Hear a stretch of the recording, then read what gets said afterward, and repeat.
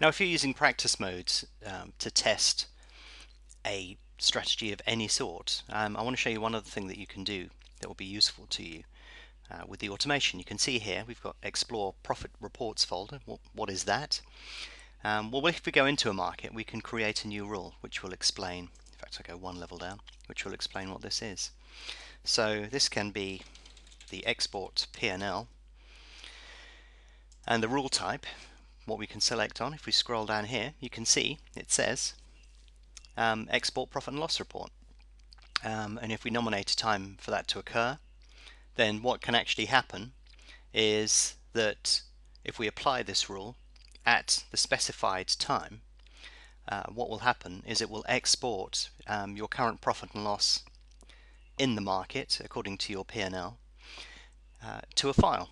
And then what you can actually do is go, I need to say this, export P&L.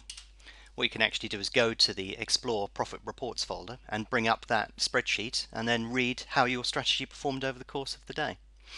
And then you can apply that obviously to each individual market, or apply the rules to all markets, depending upon what you're attempting to do and how you're attempting to do it. You can just select it from here and apply it to all markets. But that's a useful little feature that we've built into this latest version.